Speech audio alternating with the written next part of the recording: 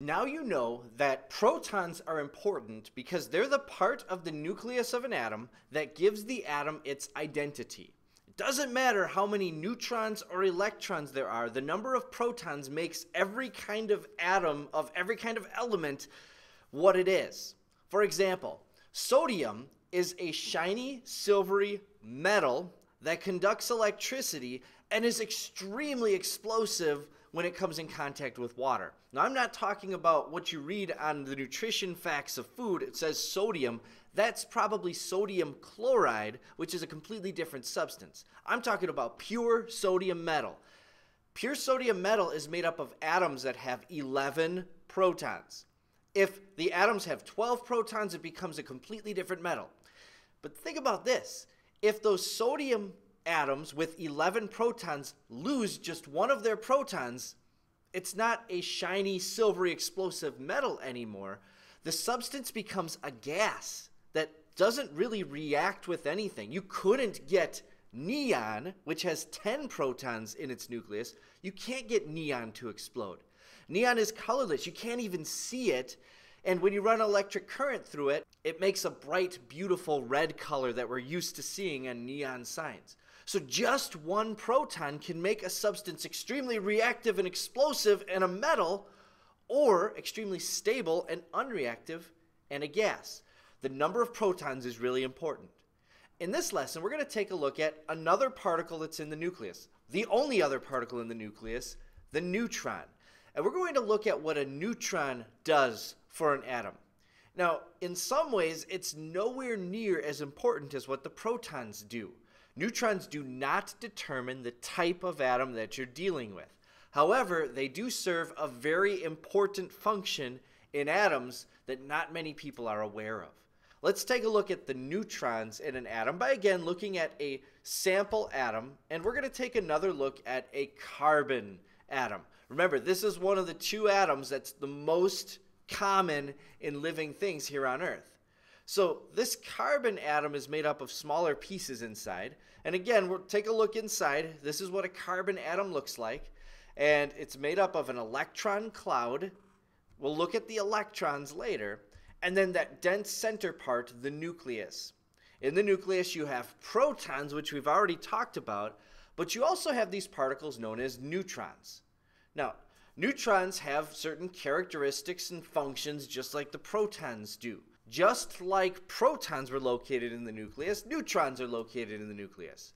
However, unlike protons, which remember, protons had a positive 1+ charge, they attracted electrons, neutrons get their name from being neutral because they actually don't have any charge at all.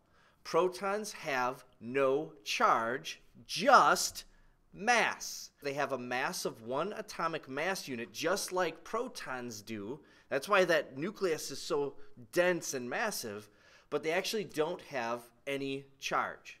The purpose or function of a neutron in an atom, they give the nucleus stability. They make sure that the nucleus is stable so it doesn't decay and break apart so this atom changes into different atoms. Neutrons stabilize the nucleus of an atom. Another way to think about it is atoms that are radioactive and they'll break apart because they have an imbalance of neutrons. And that can be a very useful thing too. All right, so we learned that in the previous lesson there were characteristics and functions of protons. We also learned what happens when you change the number of protons in an atom. What happens if you change the number of neutrons? Well, let's just take a look at this whole atom again. This atom has a total mass in its nucleus of 12 different particles. There are 6 protons, each with a mass of 1, and 6 neutrons, each with a mass of 1. We would call this atom of carbon, carbon 12, because there's 12 particles. I'm going to add 2 more neutrons to this to change it to something else. So when I add 2 more neutrons to the nucleus, I actually give it a mass of 14 different particles in the nucleus, so I'm going to call it carbon 14. Now this is a slightly different substance than carbon 12 is. In fact, let's bring in a carbon 12 atom just so we can compare the two. These atoms look exactly the same. They're really not much different from one another. And that's the point. Neutrons don't really change the atom to anything different. They don't really alter the atom and make it a completely different substance. Carbon-14 looks exactly the same as carbon-12 does from the outside. The only difference, carbon-14 is just a little heavier. It's got 2 extra neutrons in it compared to carbon-12. And here's what that causes to happen. Carbon-12 is completely stable. It has a balance of protons and neutrons in the nucleus that make it a substance that's not going to break apart. Whereas carbon-14 has too many neutrons. It doesn't have a stable nucleus, and carbon-14 will break down over time. It is radioactive. And that's what happens when you change the number of neutrons. You change the atom to something called a different isotope. Isotopes are 2 atoms that have the exact same number of protons.